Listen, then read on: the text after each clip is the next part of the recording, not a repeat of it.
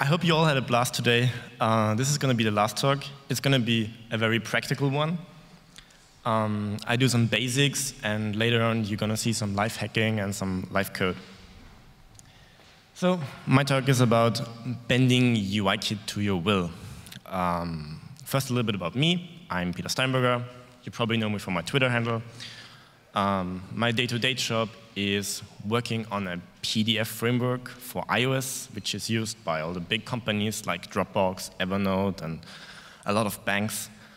By the way, I'm looking for some help on this, so if you're interested in working with me on a freelance basis or something like that, come to me after the talk. But back to the actual talk. So what do I mean with bending? We all try to make the best possible applications, and we also don't want to reinvent the wheel. We really want to use what Apple gives us. So I want you to consider getting private API as one part of your developer's toolbox. My goal here is a little bit to destigmatize private API calls. I know this is controversial, and there is lots of time after this talk to talk with me in private about this. But first, let's do a small survey. Who of you ever used any private API? Yeah, I mean, if you're a developer, like all hands should go up. And who of you actually shipped apps with private API? Yeah, there are actually more hands than I expected. So actually, this is some kind of open secret in the industry. I just spoke to someone who worked at Square, and even they are using private API, and we discussed how to best obfuscate it. Sometimes you simply have some edge cases where you're not getting along any otherwise. My big disclaimer, private API is the programmer's equivalent of explosive material. Even that quote is even from Gruber, so even he knows about that. But there are still a lot of times when it's okay to call private API. For example, if you do an enterprise app and you have control about the environment, it is perfectly okay to probably take some shortcuts or do things that work better with that specific calls if you really know what you're doing. It is also very okay to use private API during development. The first example, which hopefully everybody knows about, is recursive description. This is really my bread and butter. I use this like multiple times every day. I even go the extra round and make empty subclasses of certain views, so simply that my recursive description tree looks correct. So if you don't know that, this is on UI view, and I call it on the window, which is a UI view as well. And then you get a nice tree of all the views in your hierarchy with the frame and a few metadata. And if you search the internet on my blog, you find a blog post about pimping UI description, pimping recursive description. So for example, there are certain classes that you might be interested in. For example, you often have a UI view in the hierarchy, which is actually the view from a UI view controller. And with a few runtime tricks, you can actually print that UI view controller, so you see if this view is single or this view is actually managed by a controller. This again uses private API. It is an _view delegate because the controller becomes the view delegate. But again, because this is only really used for development and only helping me while I make an app, it is perfectly okay to do so. So another very useful call is manually performing a memory warning. I know everybody probably did this and used this debug menu in the simulator and called once in a while a memory warning on the simulator. But we all not doing this often enough, and I got a lot of crashes that only happened on the device, because there you can get a memory warning at any time. So in my later work, I added a timer that simply selects a random time and then calls this perform memory warning and then restarts itself for another random time. So you kind of get like memory warnings on the simulator as well at random times. And this really helps shifting some of the bugs that you get at your customer to bugs that you get during development.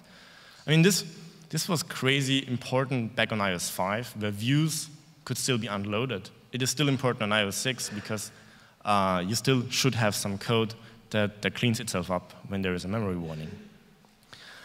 Another probably a little bit more obscure one, but still very useful call is cgparseprint.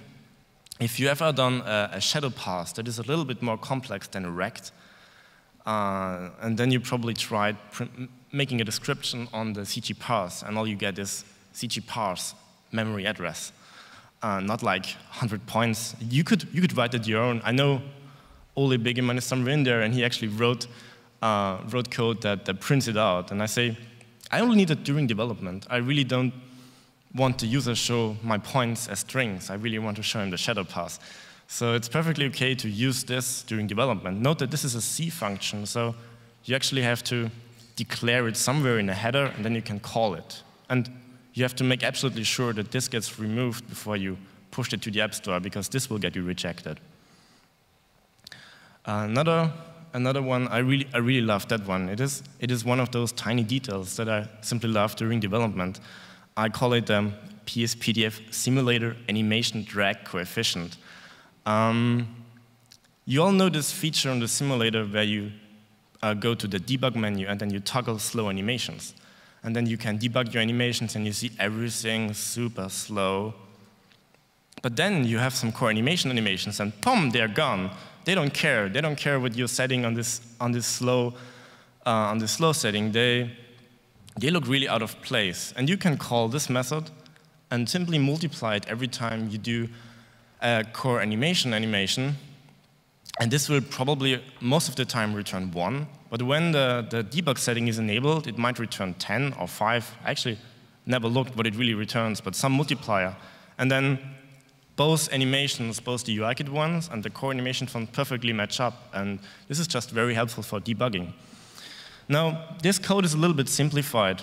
You actually should dispatch once it and save the memory address. I do a little bit more crazy things here and use dlopen and dlsym, which is the dynamic link loading.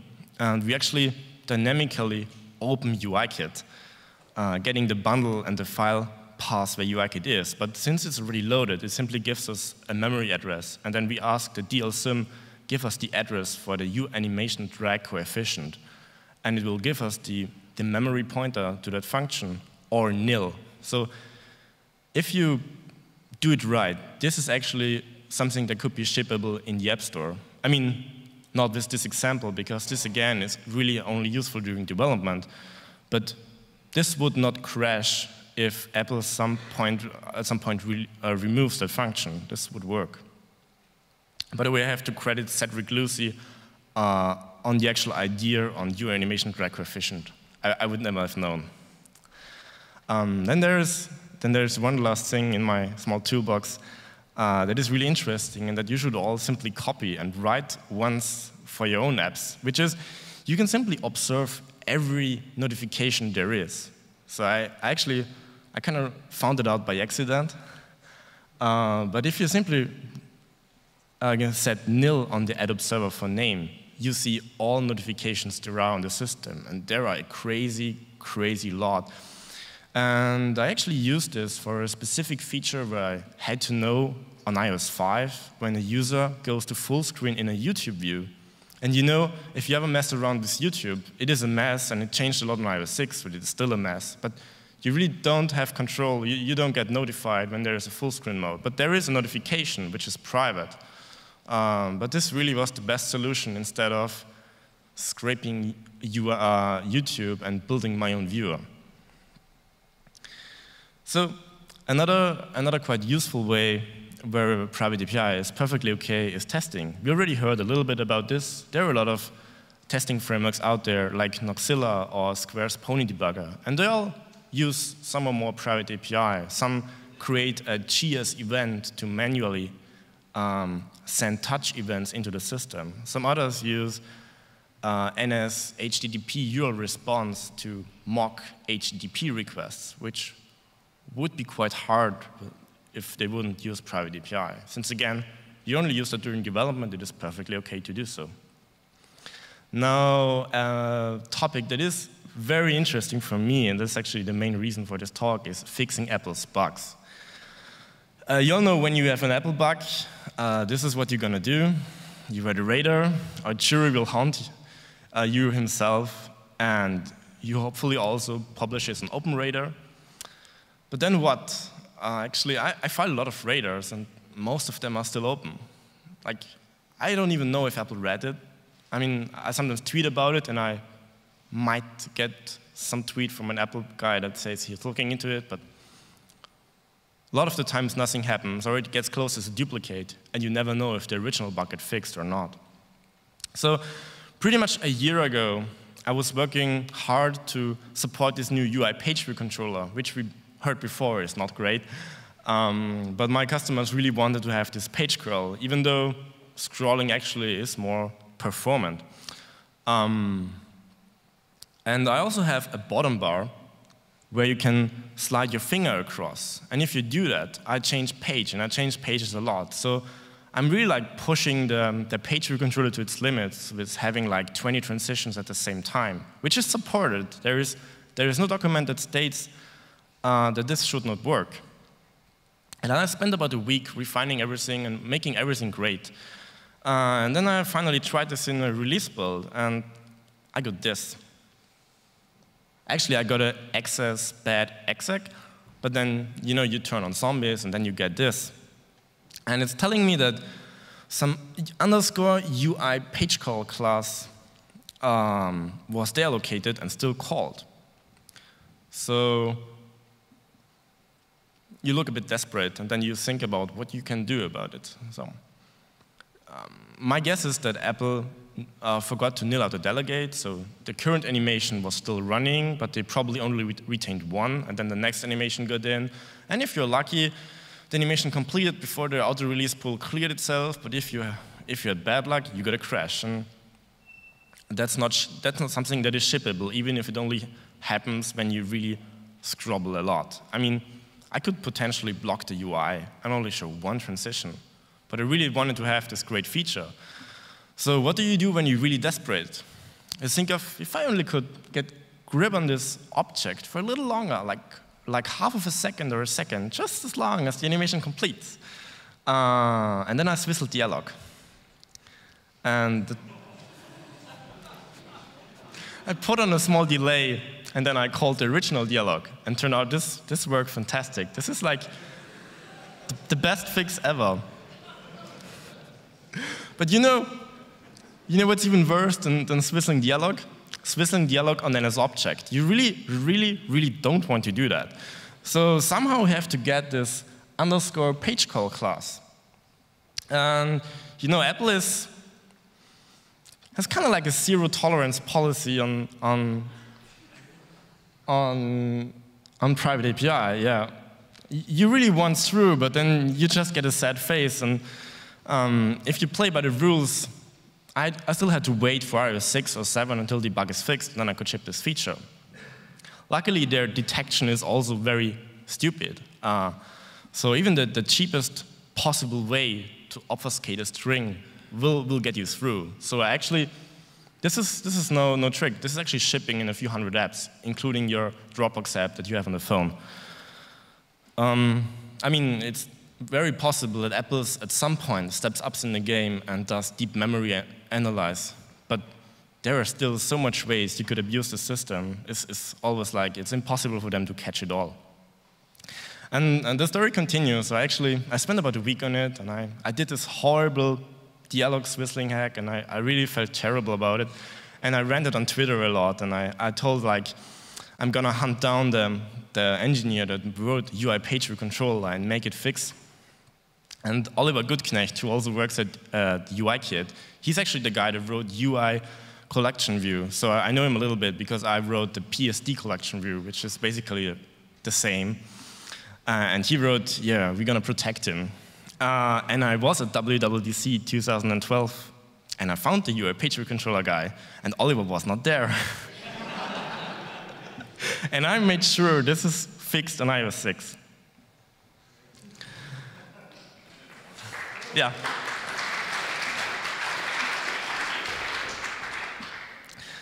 So yeah, private API is also a lot of fun sometimes. It's just sometimes very nice to be evil. it's nice to experiment with API that we probably might see on iOS 7 or not. It's awesome to see hacks like the freed Facebook chat heads. It is interesting to see messages that were left by Apple engineers. We've already seen, he actually stole my slide. I tweeted about this and it turned out Evan Dahl, who made the CS193 courses and worked at Apple, and he's now the head of Flipboard. He actually wrote this way back then as a class on UI view controller, as a method on UI view controller, and it's still there. And there, it gets even better because there's also Radar, written by Craig Hockenberry. It's still open. And he called this method now, and nothing happened. And I tried it, really nothing happened. And he expected something more dramatic, like flames shooting out of the dock connector or something like that. It's also sometimes nice to see how Apple did certain things, like this very nice new reload control they added on iOS 6. It turns out, like the core of this is actually a CA Spring animation, which is a new subclass on the basic animation and has a few physics parameters, so you can give this thing a weight and a stiffness and a velocity. And this, unfortunately, is private API, and I'm dying, and I really hope this gets public on iOS 7. There is actually a jailbreak on the jailbreak store in Cydia that moves all your basic animations into Spring animations, and the whole system gets completely crazy and wobbly and everything. Yeah, in the end, Apple is not evil. Apple is simply smart, because API is technical debt. I see this every day myself. I'm running a big framework, and I'm most of the time a little bit too quick on giving out the API. And then you change this class, and then you can simply delete the old method. You have to think about it. Imagine if Apple says on iOS 7, oh yeah, auto layout wasn't that great. We're going to remove it. And since it was only there for one version, we simply delete everything. And please do it the old way. Yeah, so they would have to deprecate it and think about still making everything work. So every API that they do not publicize, they can move around freely and making the whole system more agile. A good example is this one.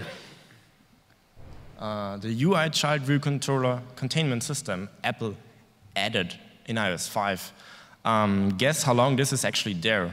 I looked back down to iOS 2.1. I was too lazy to look out the headers on 2.0, but it was there on 2.1. So it just took them a really long time to figure out that this is something that would be useful for us as well. So, probably the last thing where private API sometimes is okay, if you want to do a certain piece of UI that is simply not possible with public methods, but it's just like makes a great app insanely great. And I have a good example of this. Look up the header animation. Actually, a friend at another conference showed me this, and he told me, yeah, you want to replicate that. That's not possible, and this would be awesome to do. And I never noticed myself. This is only if you start maps and then enter a route in the car mode, and then you really get this nice, smooth slide where the navigation bar is kind of like glued to the status bar. And I'm going to show you now how you could replicate that. So the first thing we want to do is we open Hopper. Hopper is a, oh, sorry. I'm sorry. Yeah. So Hopper is a disassembler. It's not cheap, but it is also a very, very hard problem. And with this, we are lucky because the Maps application is actually on the simulator. So we can open the Intel build with it. If we go up there. Oh, wait. We have to go read accessible. And there is. What's happening now is that Hopper loads the binary of the Maps application and transforms all the binary stuff into assembly and also back into a kind of C. And it also looks up all the methods, so we can work with that. So what you already see here on the side is every method implementation. This is an implementation detail of the runtime. So it's called method impl and then the controller name and then the actual method name. So it's pretty easy for us to search. And since we want to see how they did the navigation bar hiding, we start by typing hide. Hide. Yeah, we look for hide navigation bar. And here we see a few matches.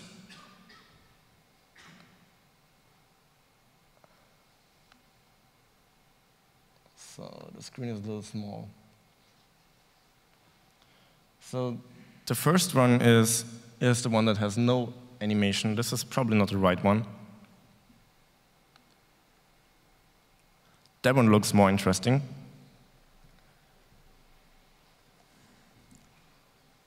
And here we see that, we see not enough. We have to scroll back over there. So we kind of see that it's calling a selector on the Chrome view controller, and it calls set bars hidden animated. So this looks interesting. So let's do another search.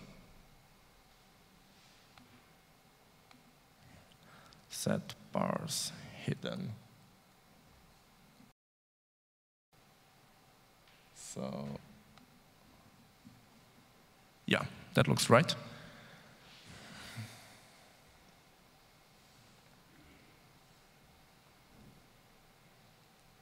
So you probably don't know assembler, and it is kind of like very hard to read. So there is an option on Hopper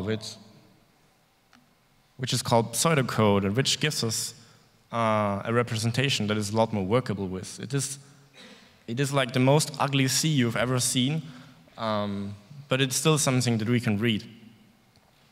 So interesting parts here are set status bar hidden with animation.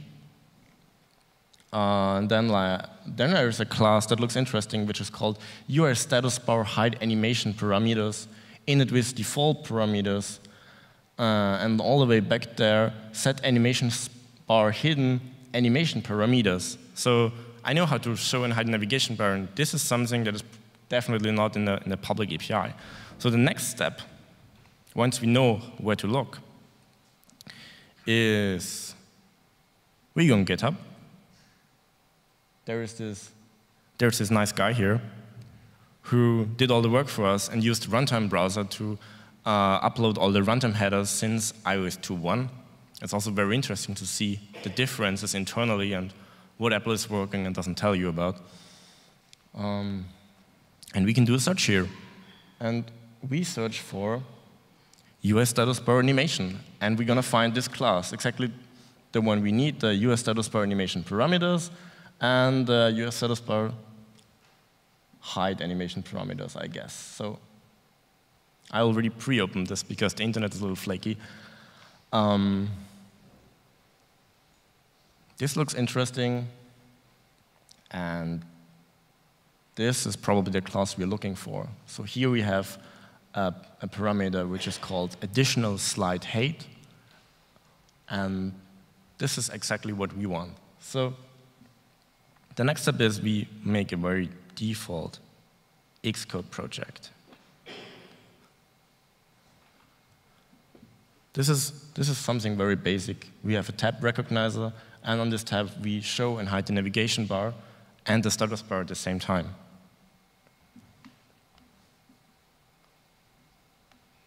So when I click here, I get this animation. I'm going to make it slow.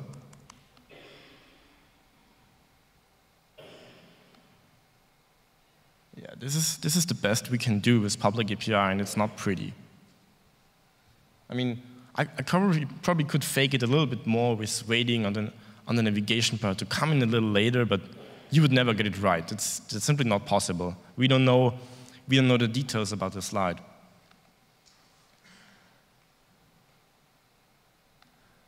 So the next step is, let's close this.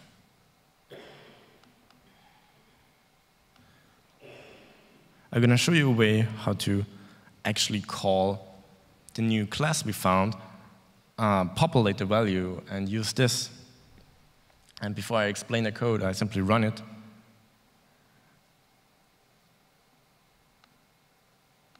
And we get exactly the animation we want.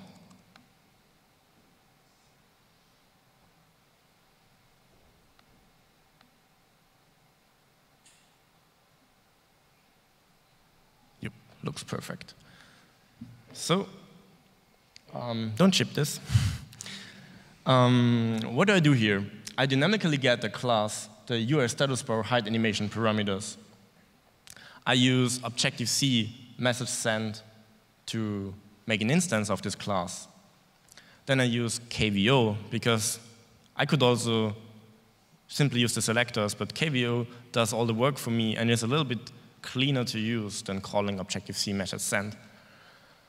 And then I set the extra height we want.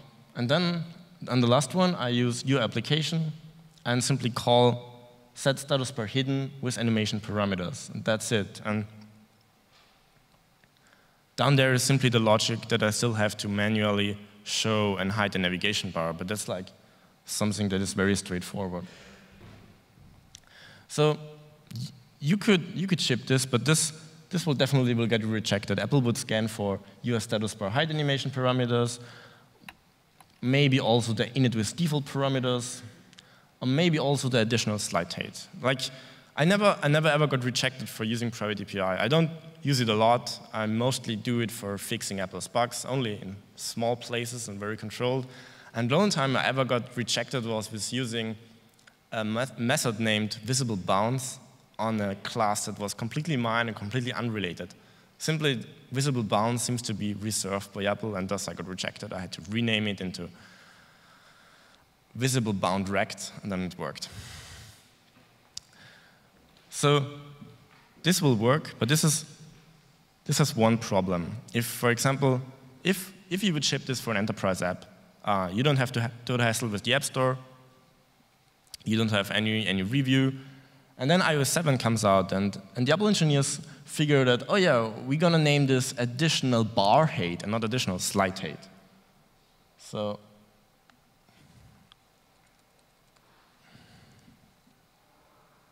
and then we run this.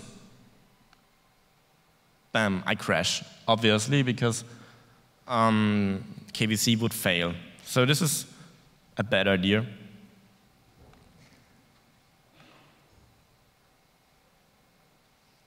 So I'm going to show you the server-rind.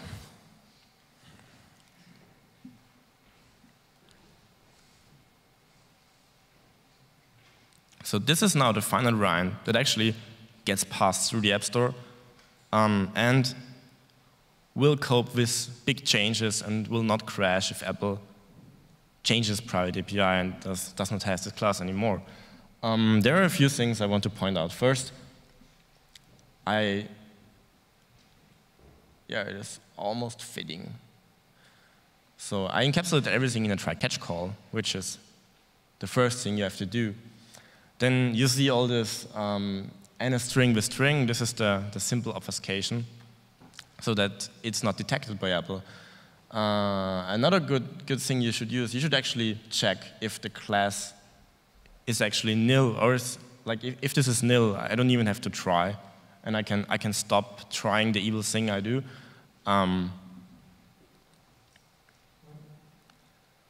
Then I still use KVC, which would simply throw an exception if it fails, which we catch now. And then in the end, before I call UI application, I get a selector. And you know, the thing about selectors is you can create any selector you want. It will not return nil if the selector is not available. It will simply return the selector you create. So there is no point in checking for the selector. You have to use response to selector on your application. And if that works, I call it. This is actually wrong. This should be one. This should be up there. And only if all those checks work out, I set my flagged custom animation work to yes. And as soon as something fails, I get an exception, I get out. And I have a sane fallback, which is simply the regular slide. So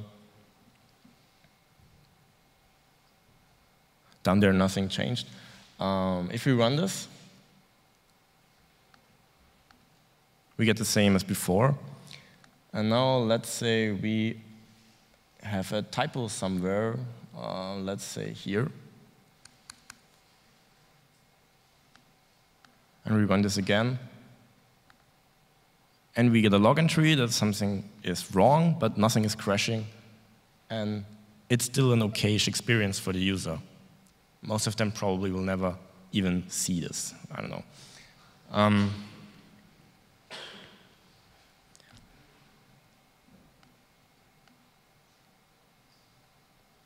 Yeah. Back to my slides.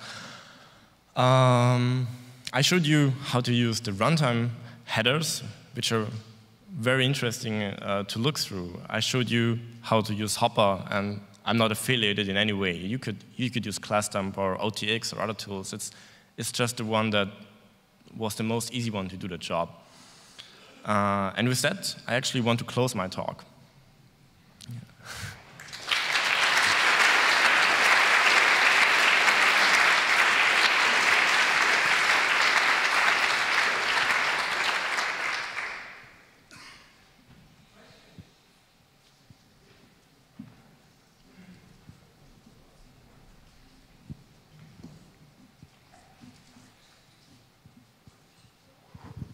So you were talking about obfuscating using some of the private APIs. What are some of the dirty tricks to how to do that?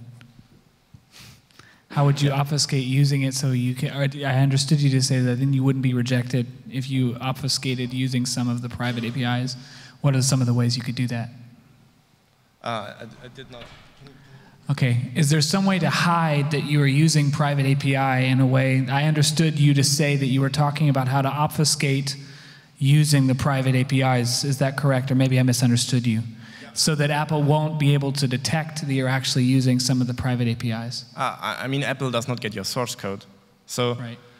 I mean, they could use sophisticated methods like ptrace or something else to detect. But then again, they're calling this internally as well. So it's very hard to them to detect what is like a legal call and what is an illegal call. And they're not getting your source code. So the only way to know is doing like a static analysis. And even with the simple method of obfuscating the UI, I mean, some companies are going way farther and obfuscate the whole string, encrypt it, or only translate it before the call and then scramble the memory afterwards. So they really like, we did nothing there.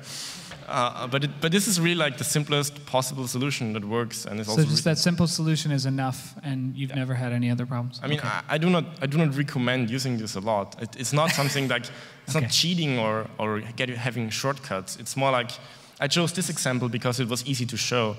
Actually, I mostly use it for fixing actual bugs, like things like this page call stuff, or I have a bug in UI menu controller where when you're in the hierarchy on the iPhone and it has like those back and forth buttons and you set new content, Apple forgot to actually go back to page 1.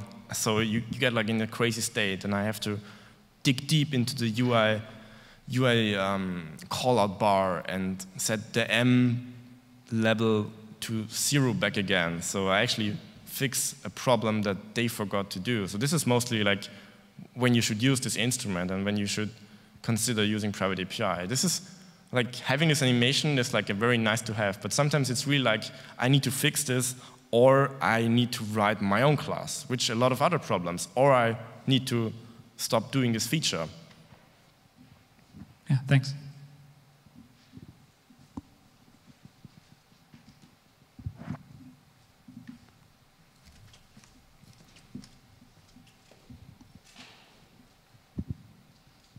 Just a beginner's question. The obfuscating relies on the Objective-C runtime. How do you obfuscate or hack core data or any C API? Is it possible, or? You can. I mean, what I did there is simply using the runtime to dynamically get an object. I could be very lazy and simply write a header, because I would simply use the header that I actually have on the runtime headers. If it's purely an enterprise API, I could just copy that in my project. and I could access the class as normal. But this would really be, this would get you rejected because you're using the, under the hood, you're using the official selectors, which Apple checks for. So I simply create them at runtime, and Apple only checks at compile time. And there, the selector does not exist. So this is all. You can create any class or any method. I mean, it's different if you would do something like subclassing in private class, but this would be even more crazy than what I showed there. So I wouldn't do that. But there would be ways you could use like set superclass and change this dynamically. There's always a way to do things you shouldn't do.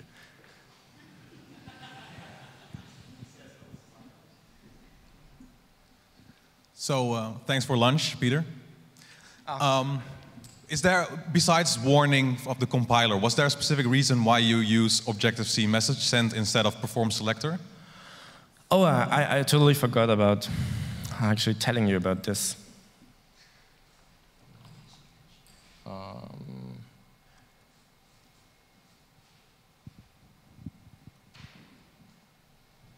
So first of all, you should all use Objective-C old dispatch prototypes and set it to 0. This will gonna be in the next iOS and in 10.9, this would probably be mandatory. In 10.8, it's still turned off by default. And what this will do is it will cry out loud if you use Objective-C message send without a cast, because you really, really, really should cast it. Kind of like what I did here. The thing I use this and not NS invocation is simply because this is like 100 times faster and also more compact than NS invocation. And if you use perform selector, you get these nasty arc warnings. And if you use Objective-C message send, this is so low level that arc will simply not care at all. Okay,